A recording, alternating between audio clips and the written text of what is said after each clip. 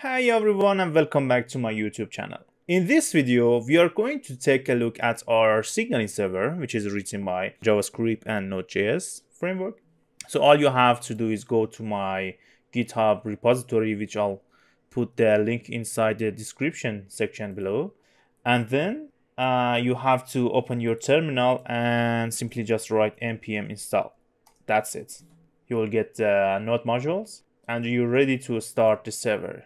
Simply go to the package.json and press this play button or run button and you'll have your server up and running just like this. Okay, so let's take a look at our index.js, which is our only JavaScript file and responsible for managing our server. So what we have here is we are importing HTTP socket from WebSocket server and create a server and then start it on port 4000. And then using socket object, we will create a WebSocket object and pass the HTTP server as a config. So what we have in this source is actually we do have two empty arrays at the beginning.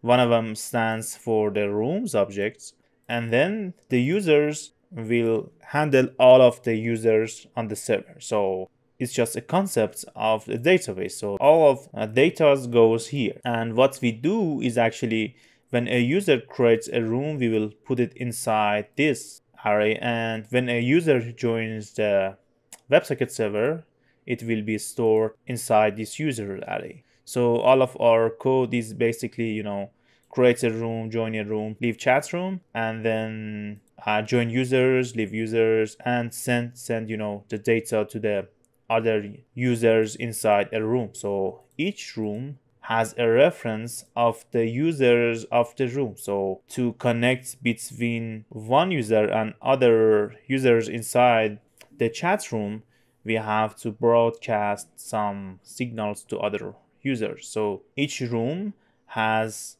a reference of some specific users that are within that room.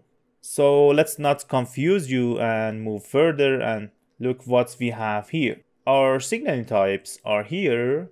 These signaling types are using to separate the signals that are derived to the server or being sent to the clients. So using these signals, we will decide what to do at the moment.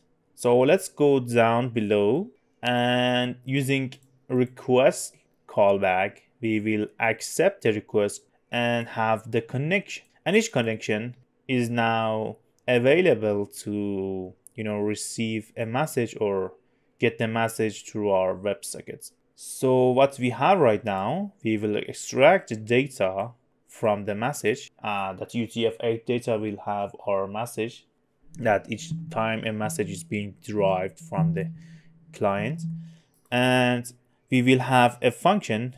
Actually, we do have a function find user. It will iterate through our users array using this derived username and check if the current user exists inside the users array. It will return for us. So first we will find our user and then checking the type of the signal, we will decide what to do. So every time a user connects to the WebSocket server, it has to send a signal that, hey, I want to store my username inside the users array. So the signaling type is going to be store user. And first we will check if the user is found and it's not null, then we want to tell him that, hey, you are already inside our users list. So return and do nothing. And then next, if it doesn't exist and we didn't return, we simply want to, create a new user object, which is going to be like this with the name of the data.name that user is sending to us, the client is sending to the server, and the connection, which is this object that up here we just accepted this one. So the connection goes there and it will be stored inside our users array. And then we do have a general function, which we actually have two general functions that sends the state of the rooms to the user or sends the state of the rooms to all users, all of the users at the moment, which is here. So in this update rooms for users, we will iterate through all of the users and send them the room details. We will take a look at it in a second. And down here, if we want to update it for one user, we simply just send this to the user, and yeah, the connection is going to be here, and the data is going to be with the type of room status, and then the data is going to be get details. So before taking a look at this function that gives us the states of rooms, we have to check at this function sends data to user. It's just a simple function that gets the connection and just stringifies the data and send it to the connection. So all I did was just prevent to boilerplate this code, write JSON that stringify all the places. So let's go back up here and take a look at the get room details. So all it does, it maps the room objects. We don't want the extra stuff from it. We just want the room name and the length of the members.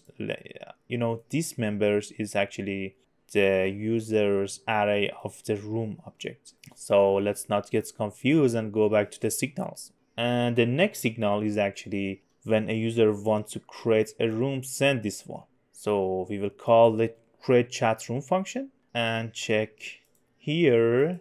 We will try to find the room first. If there is a room which with the same room name, we want to send, if it's true, if we have the room like this, we want to return. We cannot create this room. If it doesn't, if this room doesn't exist, then we want to user to leave from all the chat rooms. So all of that this function do is iterates through all of the rooms and then iterates through all of its room members. You will see each room will have a room object using for each, and for this one we will iterate through all of the members of this single room and check if the username is the same as this one that we are requiring. We want to call a leave chat room. So all of that this function does is simply just remove that user object from the user array of the room and then update room status for the users. So that's how create chat room works. So we will make the user leave all the chat rooms and then create a room object which we will like this room name, owner, and the members, which has the current creator of the chat room inside it, and then update it for all of the other users that hey, there's a new room being created. So if someone wants to join that room, we will call the join chat room function.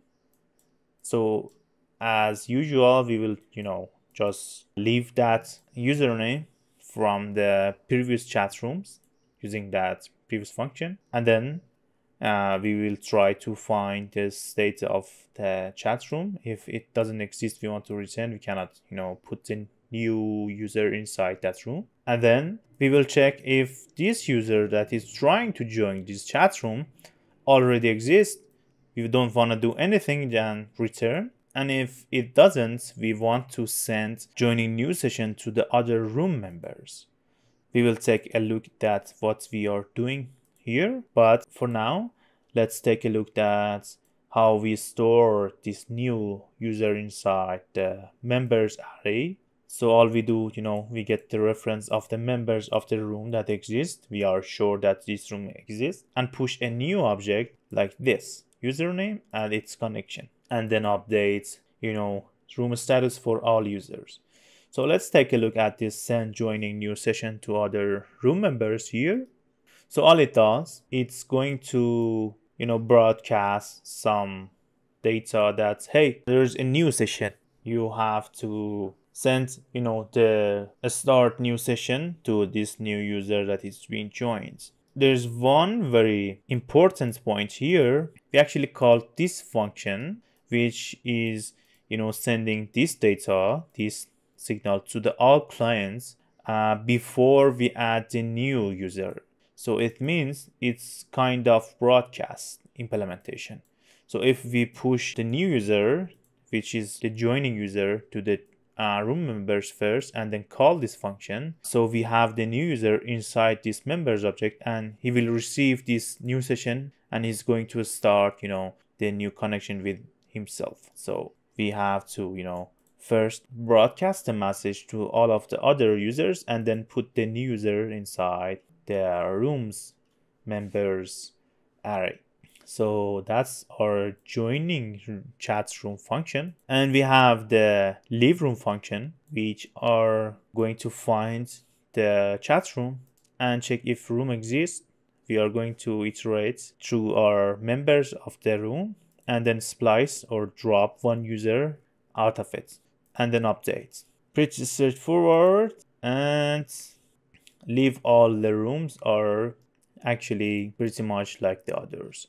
So we'll iterate through all the chat rooms and leave the chat room, the function that we had before. So like this. And these are signals for our, storing our user and create a chat room, join and leave. So it goes like this. A new user, creates a chat room. So he's alone inside his chat room, inside his, signaling chat room. And a new user joins that room. So there are actually two members on that chat room. And as soon as a user joins that chat room, he will send a signal named new session, something like that. Hey, yeah, new session. It means that, hey, there is a new guy. We have to start call with that new guy. So everyone who receives that signal will, send a signal with the name of start call. So all of the users will start a call with that new session guy. So imagine person A is joining to the chat room and person B tries to reach him out. So person B sends a start call to the person A, and here we will receive the user to call here. So using this target, which is person A. So person B has sent this and the target is person A. And we will try to find user A. So this one here is person A and send this signal to the person A. So if person A receives start call, it's going to send back an offer. And person A sends offer to the person B. So right here we have the person B, and then person B receives the offer and tries to return an answer. So person B returns answer to person A, and then they exchange the session description, just simple as that. And in between they are, sending the ICE candidate to each other. All we have here is just, managing our room members and our users and also our rooms. So we have some signals for creating, joining, leaving, and stuff like that for room management and users of the room management. And then we have the call section, which is, for simple signals: start call, offer, answer, and ICE candidates. So that's pretty much it. I don't wanna, get you more confused with this. You'll understand if take a look at what's going on here. If you have some basic coding experience, you will know what's going on here. It's not a big project, it's just a signaling server that exchanges some data between some clients. So let's go to the next part, which is creating our Android source and then start from scratch and managing our creating room and signalings and other stuff. So till the next video, see you everyone, and thanks for watching.